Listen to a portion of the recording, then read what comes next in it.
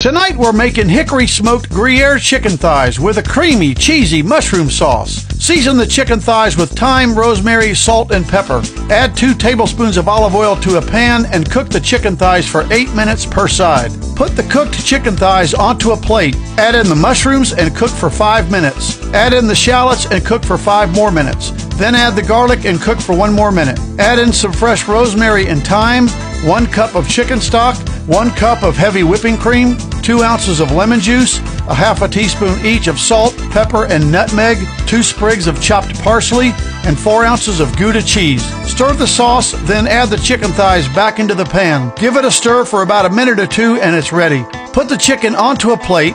Add 2 slices of smoked Gruyère cheese to each piece, then ladle the mushroom sauce over the chicken and you're ready to serve. Each piece is only 8 carbs, perfect for the keto diet.